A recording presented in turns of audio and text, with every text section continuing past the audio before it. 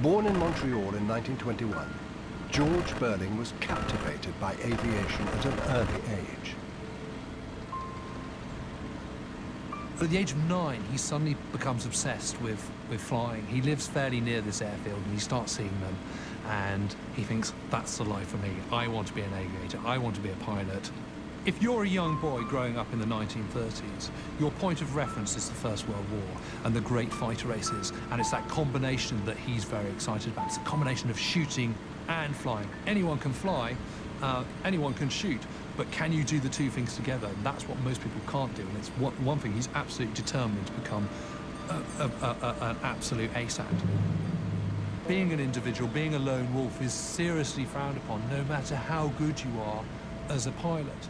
And so Beurling always, from the outset, from the moment he arrives in England, is always an outsider. He's always a misfit. He doesn't quite toe the line. Beurling does have very, very good eyesight, but what he's done and what other pilots don't do is he's trained himself to be able to pick out objects in the sky before anyone else. And the reason he's done that is by this process of scanning, which is now completely standard practice if you're a pilot. The point is, if you start fixing on a particular object, your eyes focus, and then they've got to unfocus and focus on something else. So he's learned how to pick up objects by doing this sweeping, where you look across and you go, you don't, and you sweep back again, and then you sweep across, but not at exactly the same height as the previous sweep. George would be sitting outside the dispersal hut. His hands would suddenly clench, and then a few seconds later, up there would go. He was practicing deflection shooting on a bird. Deflection shooting is the art of estimating exactly where a moving target will be when the bullets hit. When he started, you couldn't see anything at all, but within a couple of seconds, say, very short, you suddenly see a crow or a starling. It had to be a fast bird, something was flying fast. Seagull, something which was moving. And George would follow it through. It got the deflection right, down it would come in his imagination. Down it would come. Nobody else would know, but George was doing that, practicing deflection shooting all the time. Beurling is one of very, very few pilots that masters deflection shooting. And that's very, very hard to do, because you've got to take into account the speed you're going, the speed your enemy is going, the speed of the bullets, and the fall-off of the bullets, because, of course, bullets don't stay at the same height that you're firing them. What made you decide to come here? I want to fly planes, shoot down Germans, sir. Okay, we'll take you. Thank you, boss. George Beurling and Laddie got on very well, because I think that Beurling respected Laddie's very much.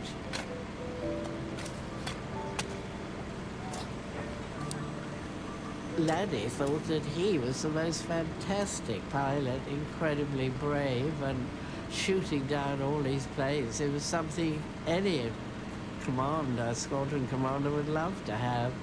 So they did all right. I think he was impatient. I think he thought, why the hell am I here? I can go out there and kill some bloody Germans. Let me go. And he did. Being in a dogfight suggests that it's a fight to the death, and it probably is. You don't want to get hit. You're trying to outsmart the son of a bitch and get inside him. It's instinctive. You can't be trained not to be scared. You're looking for the Germans, and the first thing you see are little specks. And that's the fighters. They're ahead of the bombers. And that's the enemy. Well, he used to see before anybody else saw. He shoots down a Messerschmitt 109 from 800 yards. I really can't impress upon you strongly enough just how extraordinary that shot is. Effective range really is only about 450 yards. To shoot something at 800 yards, that's almost half a mile. A plane at half a mile is a pinprick. He would just spend his time honing his skills. So he would continue practicing his sweeping, he would kill flies. There were also a large number of stray dogs around, and he used to practice shooting them through the eyes with his pistol, which is quite hard because pistols don't have, particularly revolvers, don't have great range, but he would always do it. And this was another way of improving his marksmanship.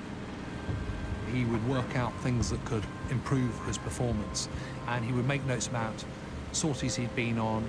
He had all these formulae which he could call upon, but he had honed them so well that after a while it just became instinctive, that he could make the mental calculation in the nanosecond that was required. The Spitfire's 4 machine guns were calibrated to converge on a deadly sweet spot some 320 meters away. George Beurling had his guns readjusted, so the stream of bullets would meet 100 meters closer in. Only a limited amount of ammunition could be loaded into the wings, enough for just 5 3-second bursts. The Canadian reckoned that the closer he got, the fewer bullets he'd need, and the more kills he could make. You're closing. You hold off, you hold off, you hold off until you get on top of them. And then you press the button. Beurling proved that you could not have to waste ammunition. He could maybe fire 2 shells, and the poor chap in the other airplane was no longer there. Because he only ever requires a 1 or 2 second burst, his guns don't jam. So if you've got best part of 15 seconds worth of ammunition, he can make every one of those 15 seconds count in a way that the vast majority of fighter pilots can't. George Beurling made a final ingenious adjustment. Usually, every 4th bullet was a bright phosphorus tracer to help pilots take aim. But the Maverick flyer trusted his keen eyesight and asked his armorers to replace the tracers with normal rounds. It meant that the enemy couldn't see them either. By the end of July, his score is rapidly mounting. He managed to shoot down 4 in one day. One of the people he shoots down is a key Italian commander. He is a really, really mean, lean killing machine. I think he loved rushing off and shooting them all down, because he didn't seem to have any fear. He was only interested in flying and fighting and shooting. That was what had consumed his whole being while he was there. After months of recuperation, George Beurling returned to Canada a hero. The air ace who led the fight back that broke the siege of Malta. But the solitary young man, dubbed the Falcon of Malta, was not suited to public relations and yearned to be back in the air. He was just 20 years old when he came back a hero. And he was put into the spotlight every place that he went, and it was not a place that he felt comfortable. The intent of the Air Force at that time was to put him on a bond tour across Canada. And he bails out. He has to bail out. There's no, he can't go on. He's badly, badly wounded. Having beaten the overwhelming odds against him for 20 weeks, the Spitfire ace was out of luck. What he had seen in Malta, I'm sure, troubled him a lot. I can remember him speaking about a little girl that he saw just wandering on the street, and she had part of her one arm blown off and the other arm was just hanging. And that disturbed him a great deal. Without a war to fight, the air ace drifted aimlessly until a new conflict beckoned in the Middle East. In 1947, Israel is looking for people, mercenaries effectively, who will come and help them in the war against Palestine. Beurling is one of the people that's contacted, and he immediately puts his hand up. At last, here is the opportunity for combat flying again. He doesn't care who he's flying against, he doesn't care who he's flying with. The important thing is that he's given that chance to do combat flying once more. In May 1948, he'd swapped a Spitfire for a Norseman transport plane, bound for Tel Aviv. While on approach for a stop at Rome, his plane exploded in a fireball, a freak accident that finally felled the Falcon of Malta. In a short yet stunning career as a combat pilot, George Beurling scored 31 kills. He was just 26 when his last flight ended in a fatal crash. Beurling's complete purpose of life was to be a fighter pilot. That's all he was interested in.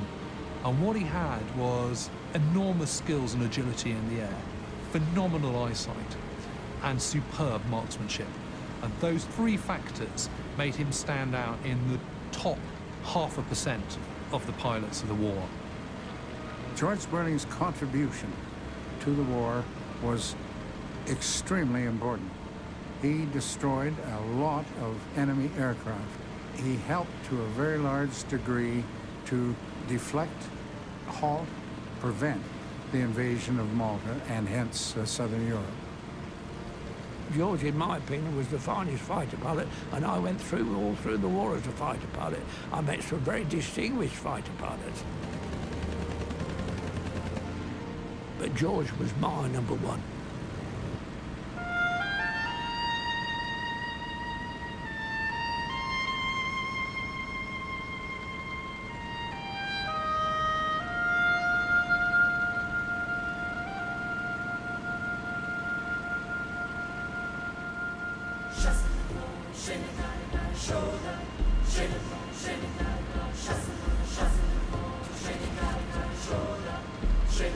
Shake